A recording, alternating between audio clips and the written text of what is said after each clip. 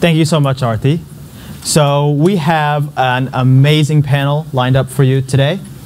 We have actually assembled 4 experts in their field representing Python, R, and Julia. So all that matters in data science, because all that non-open source stuff nobody cares about. Before we get started, I'd like to very briefly introduce myself. I'm James Powell. I'll be your moderator today. I have some questions in reserve to ask these panelists, but the purpose of this panel is for you to ask them questions.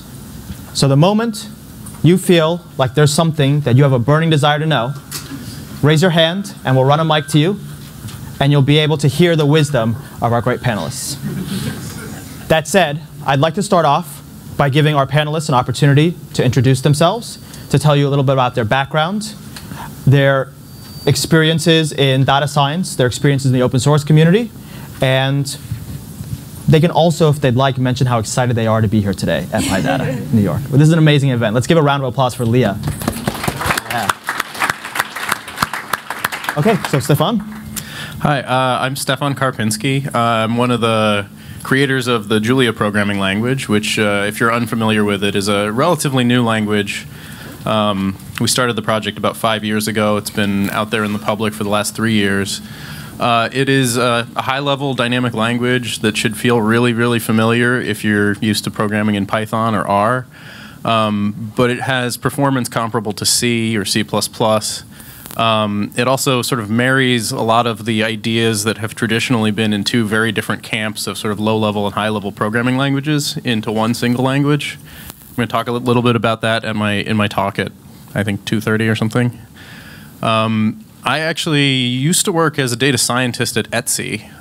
Did a lot of machine learning, collaborative filtering sorts of things. Mostly, everybody sort of has their hammer that they like to look at everything and see nails with. Mine tends to be spectral methods, linear algebra.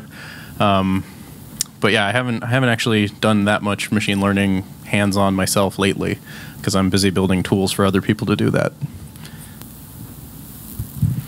Hi, I'm Jared Lander. I think I'm here because James is trying to get me killed.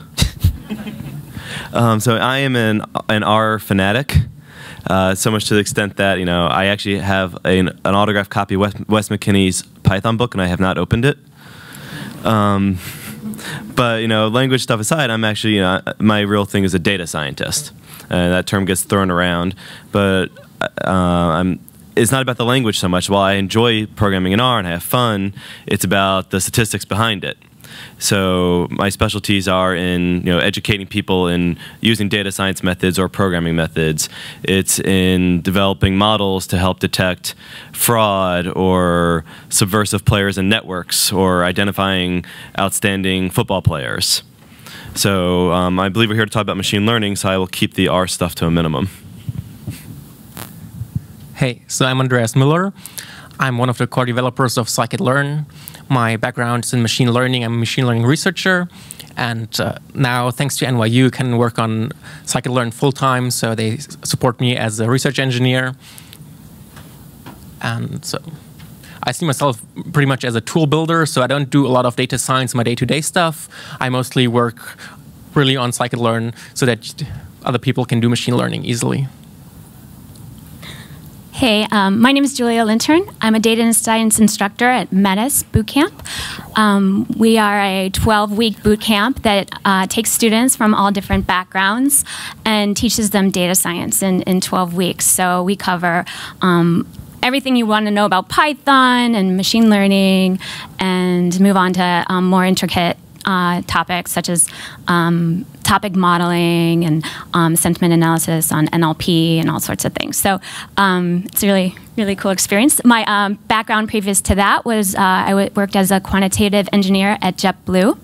And believe it or not, they weren't quite ready for data science, so I left. So I don't see any questions from the audience just yet. So I'll start off with my own question.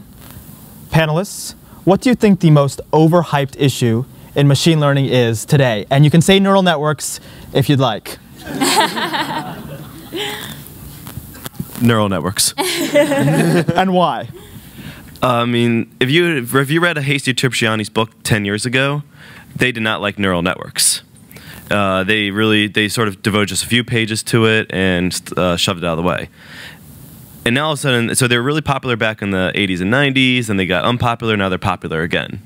For good reason, though. They have made enormous advancements in the capability to process these with new algorithms and new processing, more processing power.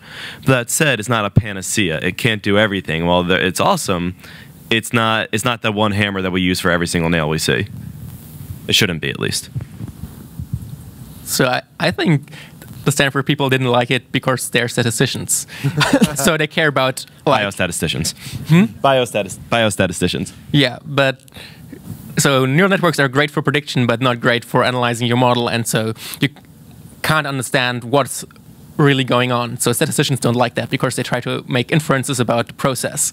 So for prediction, I think they're pretty good, and I don't think they're actually overhyped. Maybe too much money is thrown at them, but they're pretty good, working pretty well.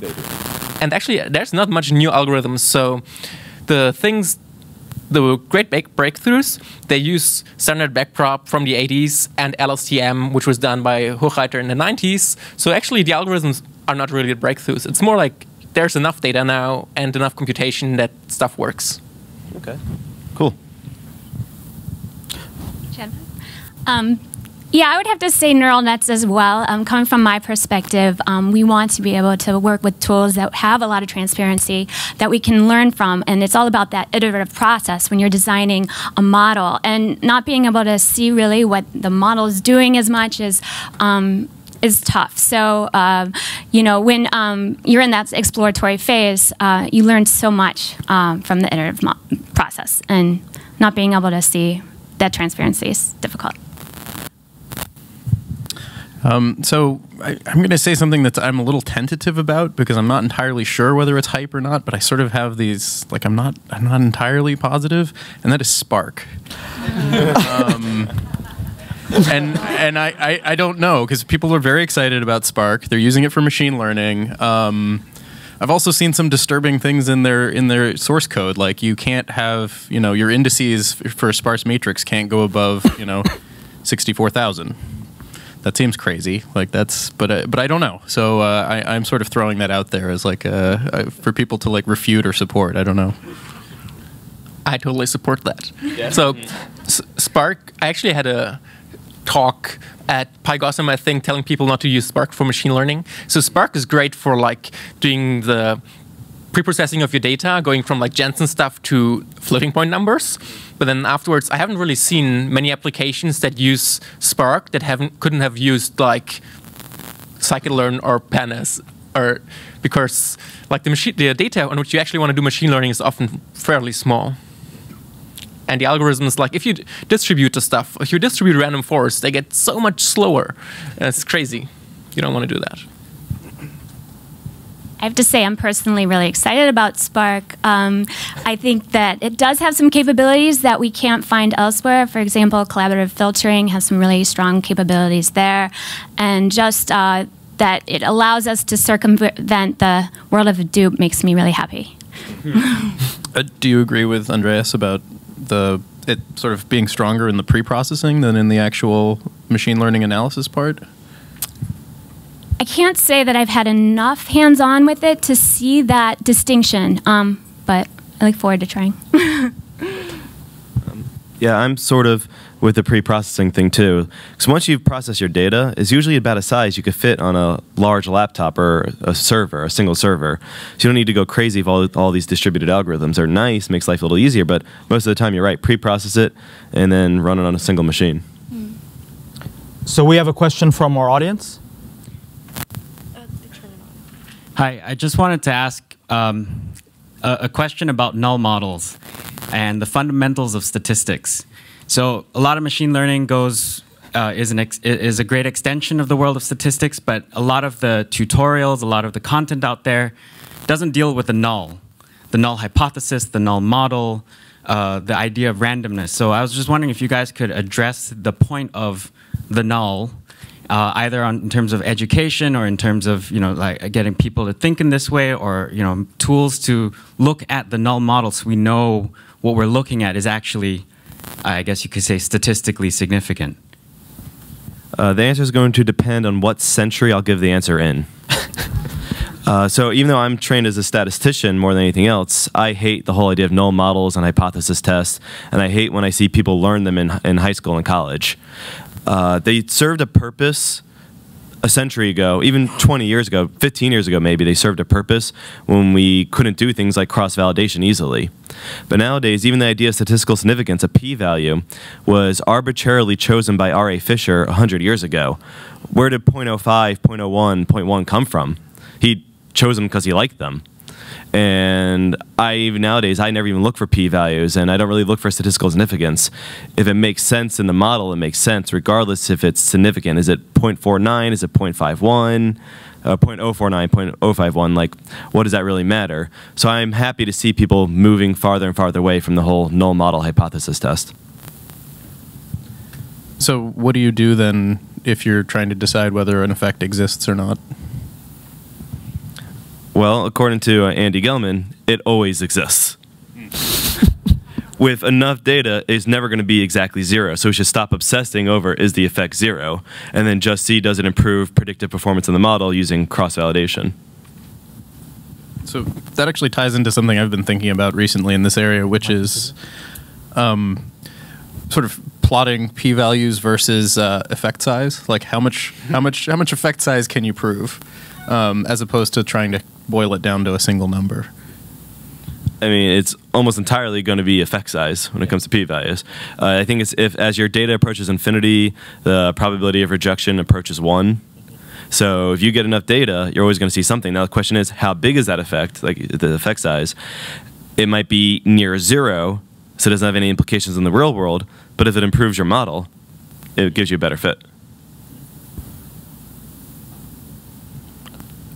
Have anything to say on that? Sure, I'll add in. I think there's so many different interesting ways to see the check the validity of the model. So p-value, of course, and traditional statistic applications is one way, but with amazing tools that we have at our disposal with Python and etc., we can look at things in terms of which features are powerful by implementing them incrementally using grid search techniques and just, example, our decision tree will provide us with so much information on feature importances and such. So we have other ways of validating and finding which features are incredibly powerful other than just the p-value. So we have options. So we have a question in the audience, but while we run the mic out to that question, I'd like to ask one small follow-up. What is the difference between statistics, data mining, and machine learning? You get paid more depending which one you call yourself.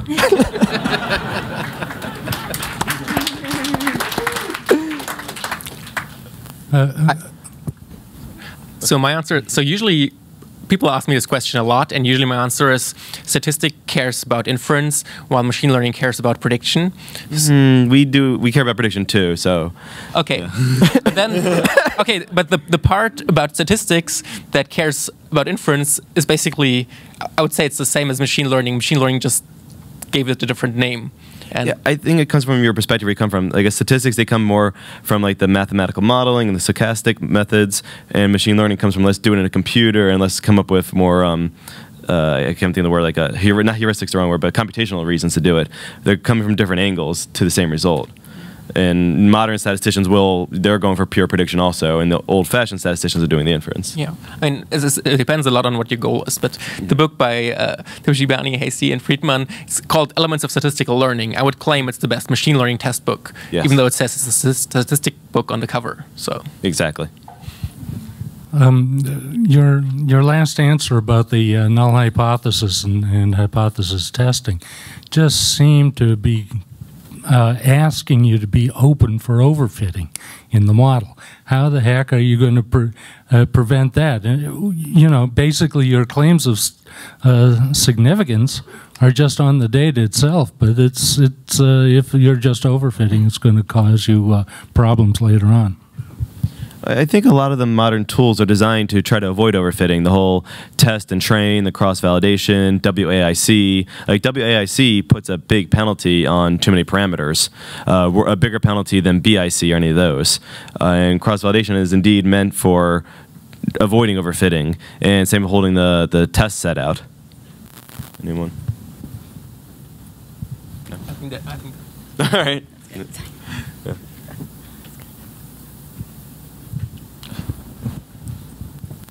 So before we get the next question from the audience, one other question is, what's the difference between overfitting in machine learning and consulting in machine learning?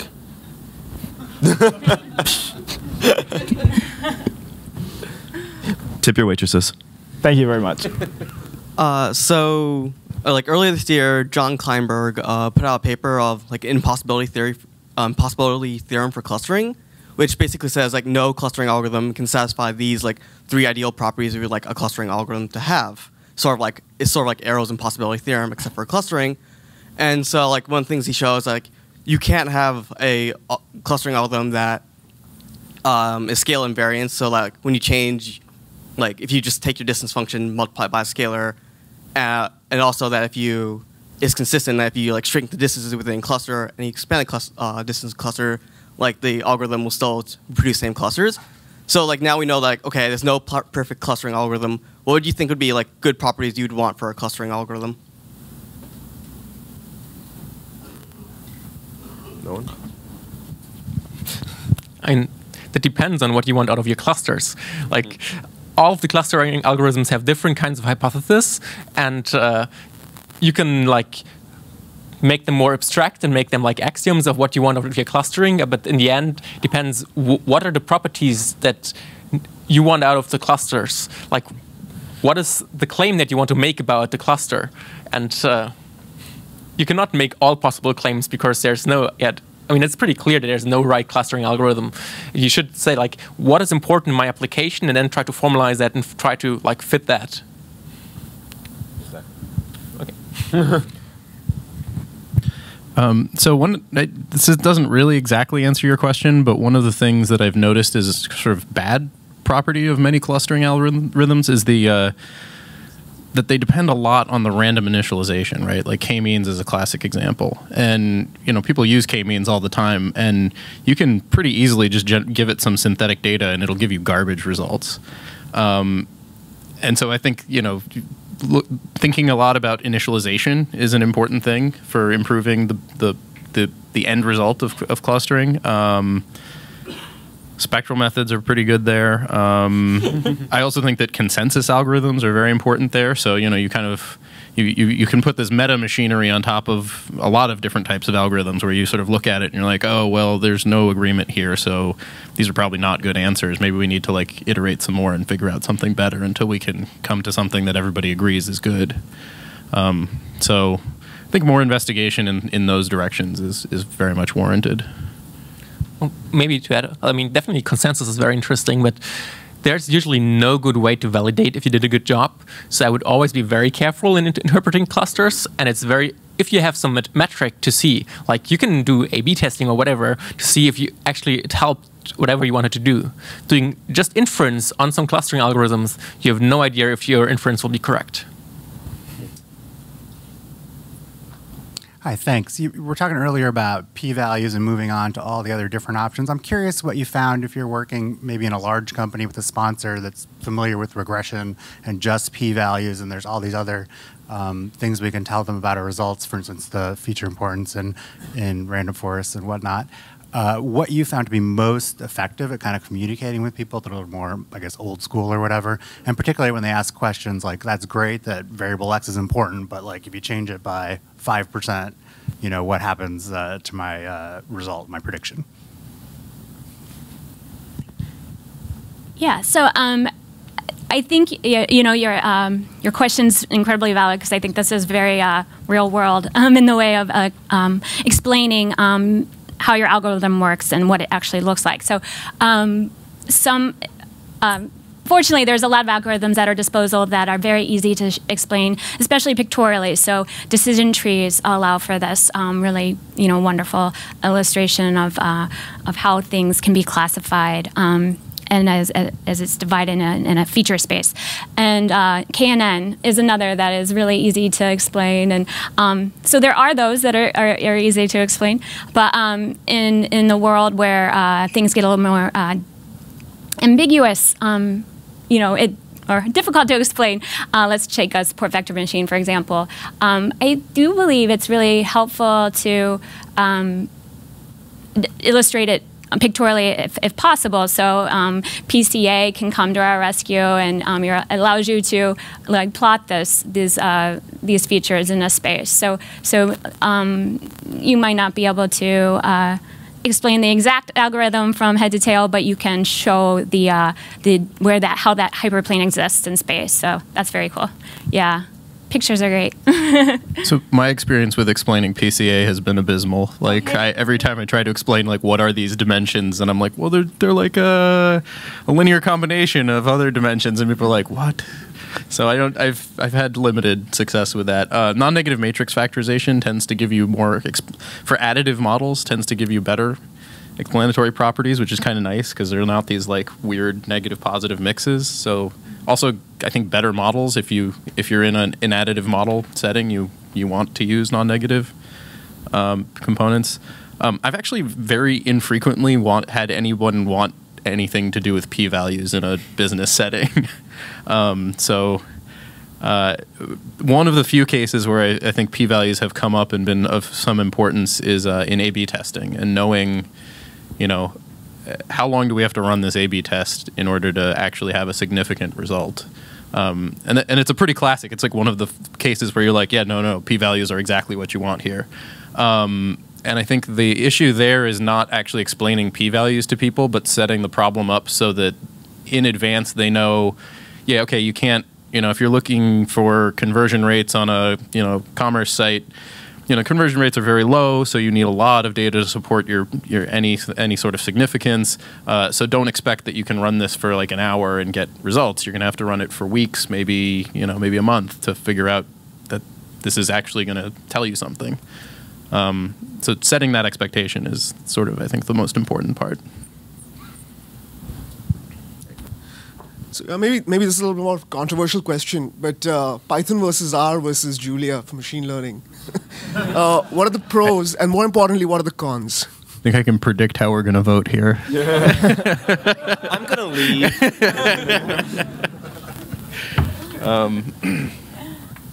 To supplement that question, you could also answer, what do you think is missing in open source machine learning for Python, R, or Julia? What tools, libraries, techniques?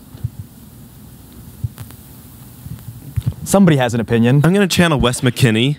We need an underlying table interface. Okay. So everyone here knows of Wes McKinney, I assume, right? Pandas author. So he is beginning a lot of talks lately about wanting one C library to handle all sorts of table interfaces. And he doesn't mean tabular data. He means JSON-style data. And this way, it works in C underneath. Everything acts the same. And I could do it in R. You could do it in Python. You could do it in Julia. And just all have different the one API for bindings to different languages. And that right there would be nice. Having everything, I hope that wasn't me, everyone having a nice simple interface to use to access the data. I know that's not a machine learning thing yet, but that's crucially important, and an answer that won't get anyone's head chopped off here. Just as a follow-up to this, there was recently a workshop in Berkeley where we got together mostly Python people, but also some R and Julia folks, and we basically all agreed that it's a horrible idea.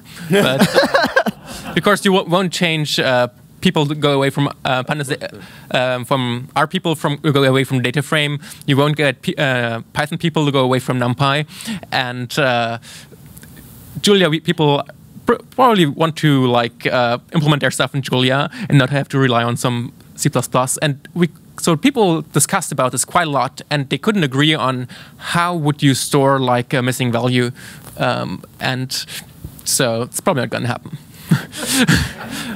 Well, it might not happen. As a data scientist, I don't care what's underneath the hood in R. I just care that I could use R. right? And you probably just care that you use Python. So let's say it's not some underlying C library, but like you want JSON to be a standard, right? XML is a standard. So I think it's not so much about the programming choice. Like he wants there to be some sort of standard, and everything just runs fast for everyone.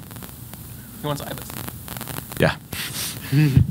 For the record, when we were talking about this, I didn't actually think it was a terrible idea. I just didn't think we were going to do it. I thought it was like if I could just like snap my fingers and make this thing happen, I would be like, yeah, that would be great. But I don't. That's dined. Yeah, we talked about that a bit. I don't know. So I'm gonna talk a little bit to answer this question about the strengths and weaknesses of Julia with respect to these other systems. So I would say that for a lot of problems, I think this is in general, if you are using Python or R or whatever you're using, MATLAB, God forbid. I'm just kidding. It's just because it's not open source. But if you're using a tool and you're happy with it, you should continue to use it. The people who are ready to try something else are either going to do that because they think it's exciting and interesting because it's new, or because they're in a world of pain. Like they have a problem that they are not currently able to solve with their existing tools. So, for Julia, one of our pitches is that we combine high productivity with high performance. So if you're in this world where actually you've previously been forced to write everything in C++ because you need the performance, but C++ is painful to write, then you might want to consider it because you can get a lot of the ease of use. For machine learning specifically, I think I'm not going to get into comparing Python versus R, but obviously these are more mature systems. I think that if you can process your data on your local machine and Python or R are cutting it, you should probably continue to do that. I think there's a lot of really interesting new libraries that are more scalable and have high performance that are coming out of Julia, but I think it's the people know if they're in that world where they need to try it. I also think if you're implementing these things, it's a pretty good language. I'm going to talk a little bit later in my talk about how it sort of gives library implementers superpowers. So if you're a person who is implementing new cutting edge machine learning algorithms, it might make your life a lot easier. Because again, you don't have to write it in C or C++, but you can get that kind of performance. I think a lot of it comes down to the stack that you're working with. If you're at a shop that's everything else is already in Python, you should do your machine learning in Python because it just integrates. If you're at a shop where it's not all in Python, it's you're using a whole mixture of tools, then you use whichever's best for you. For some people that's R, some people that's Python, some people that's Julia. So it really just comes down to how does it integrate with the rest of your ecosystem at that point and what you personally love. Yeah, I'll just say that. So the bootcamp that I work at Metis, we teach Python. The core of our curriculum is Python. So 11 of the 12 weeks is pure Python.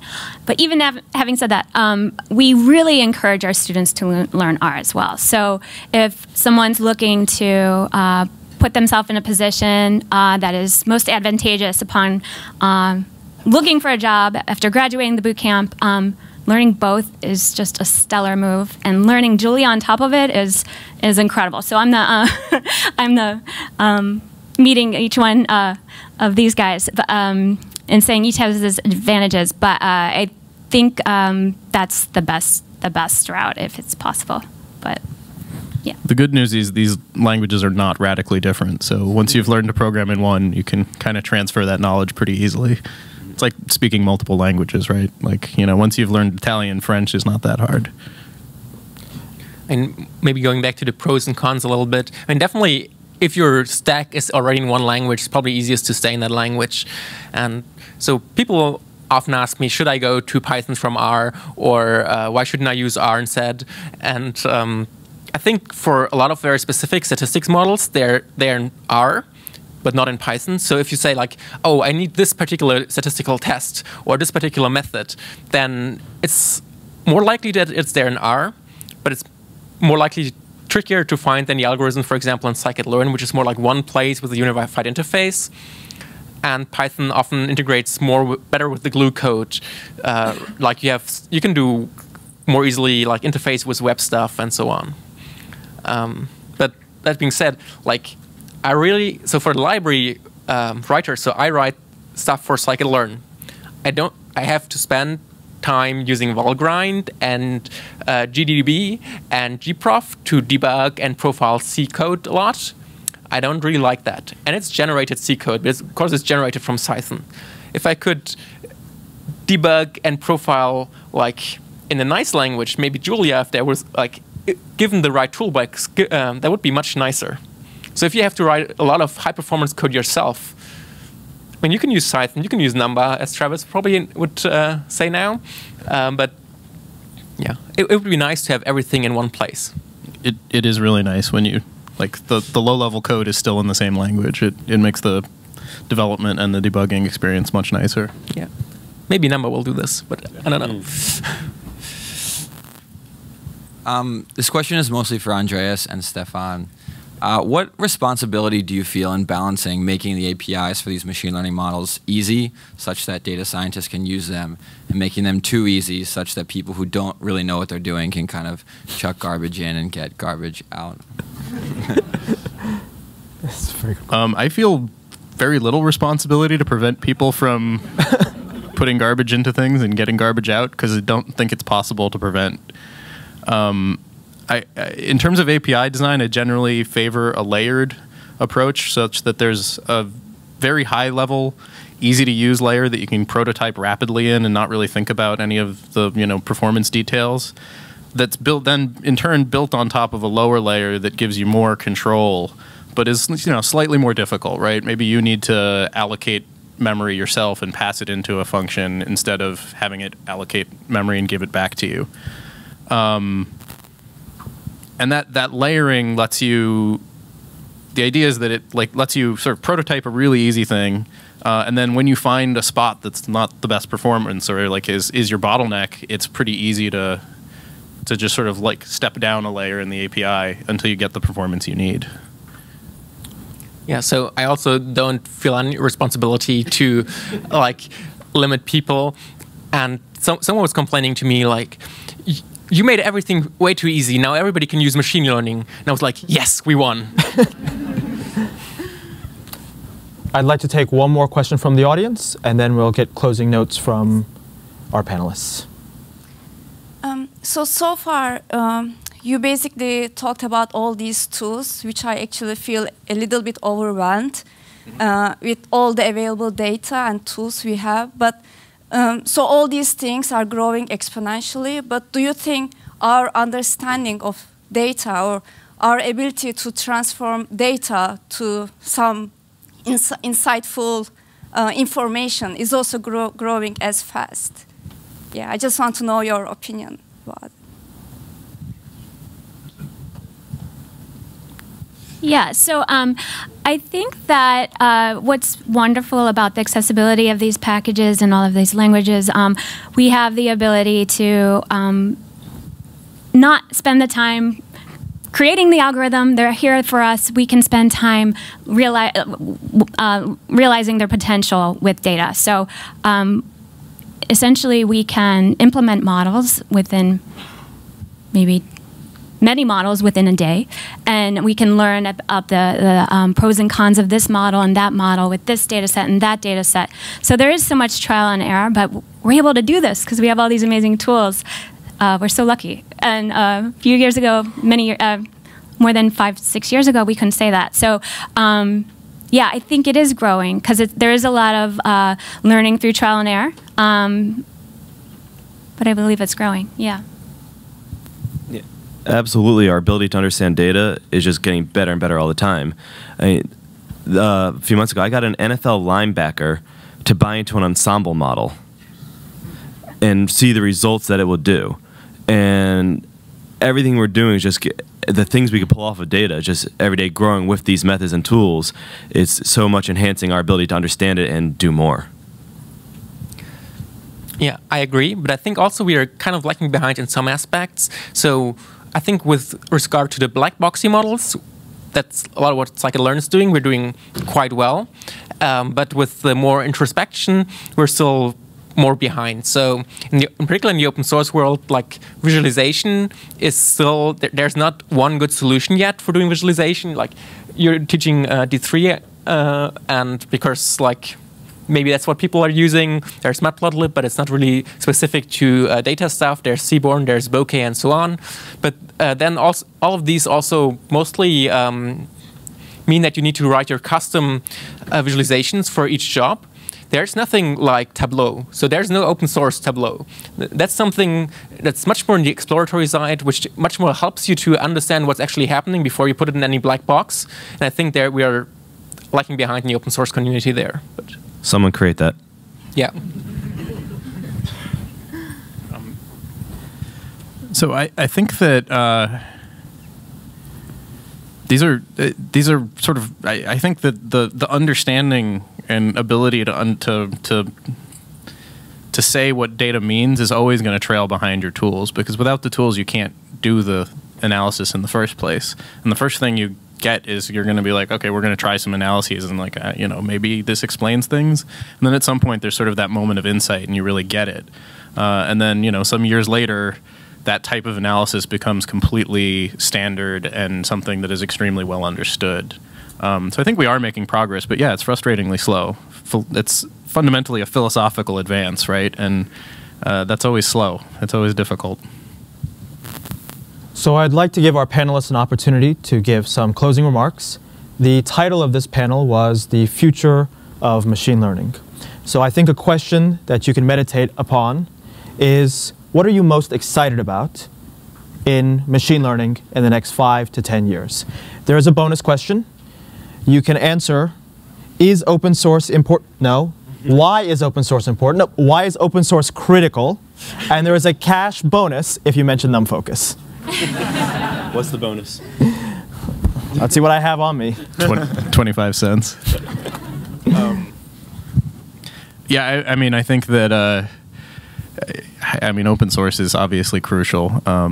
So I don't know if people know this here, but since I'm pandering for this NumFocus thing, obviously, NumFocus, there's a number of very important projects that are, you know, part of the NumFocus organization, including Julia, SciPy, NumPy.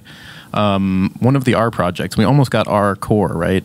But that didn't. OpenSci. That is in a different consortium. But it's a really great organization for numeric software. All of it open source, of course. I don't know. I mean, I think just in general for science and the advancement of society and understanding things, it's reprehensible to have things locked away behind proprietary software that can't be reproduced without paying money. I mean, this happens to people where they like go to college and they use some MATLAB, for example, to do all of their numerical analysis work, and then they graduate and they can't run their own code, and that's really terrible. You know, we can't have our society's advancement resting on that as the foundation. So James didn't find anything in his wallet. He asked two questions about open source and about what we find most exciting. I mean, open source is absolutely critical because this allows anybody in the world to go and build a model or reproduce your code. You can do this in any country, anywhere, as long as you have a slight internet connection, go explore someone else's code. So A, you get to do the science, and B, if you don't know the science, you get to learn it. So it's pretty amazing open source. Without it, I'm not sure how many people in this room would be doing what we're doing. And as far as what I find most exciting, which I'm not sure you answered that question, you didn't. I just saw this new, I guess, algorithm, or it would be the right way to put it, from Jerry Friedman from Elements of Statistical Learning. Do you see the rule fit algorithm? It didn't get a lot of fanfare. I think it did get some fanfare. Basically, it takes all your data, first builds a gradient boosted tree, takes the results of that, plus the continuous variables into an elastic net. And according to him, he is the creator, it's come up with some really great results. So I've always been a huge fan of the lasso and the elastic net. And I feel now we're combining a gradient boosted tree with that. And if it gets the results he's claiming at the speed he's claiming, that's just super cool. When did you publish that? He published it maybe a month ago. Oh, yeah, but there's like a 2-year-old paper. It's an old paper. Oh. Yeah. There's like Microsoft published that for doing ad-click prediction, which means they're not using it anymore. But it's actually. Yeah. But I recommended doing that in my large-scale talk at Gotham. That's a pretty good idea. Okay. It's based on like about a 13-year-old paper. Okay. Yeah. But they just released the software a month ago. Okay. Yeah. Yeah. Very good. So, so I don't think I have to like talk about how awesome open source is because you're all here already. So no, you have to talk about how awesome open source is. Open source is awesome, and NumFocus helps us all to make more awesome open source. Also, they printed beautiful stickers for us. So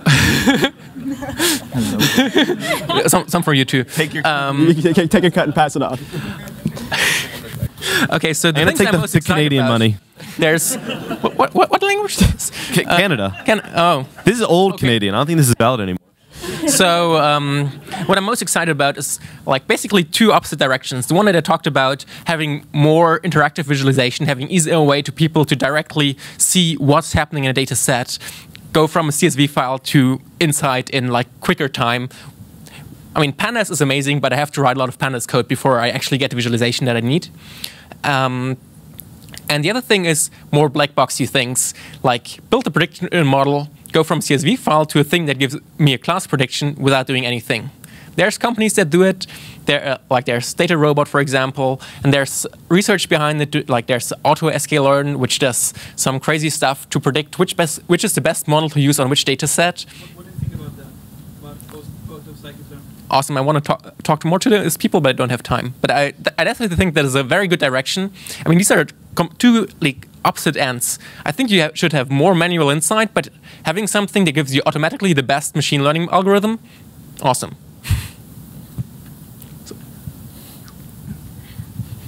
Yeah, so being in the educational sphere, what I'm most excited about right now is something I ran across recently called machine teaching, which takes the machine learning model and it turns it on its head. So you already have your learning algorithm, and your learning algorithm is your student, and that's the way that the student learns is depending on what algorithm you use is dependent on how the student learns. So you have your algorithm, and the hyperplane is already known, and what you're looking for is the ideal training set to teach this student. So it's really fascinating to even think about. So even though we were dogging on neural nets earlier, I think it's really interesting because these the algorithm is based on how the human brain works. And so you have this like the brain informing the algorithm, but in the case of machine teaching, you have the algorithm informing the brain. So you can imagine like this amazing positive feedback loop, and it makes me think we're in a really good place for to be in the tech sphere. So that's what's exciting. And to add to the positive feedback loop is the open source. So it's again, it mimics that positive feedback loop because we're just continuing to compound our knowledge again and again and again in an exponential manner. So, yeah. So I'd like if you could join me in thanking all of our excellent panelists and our co-moderator.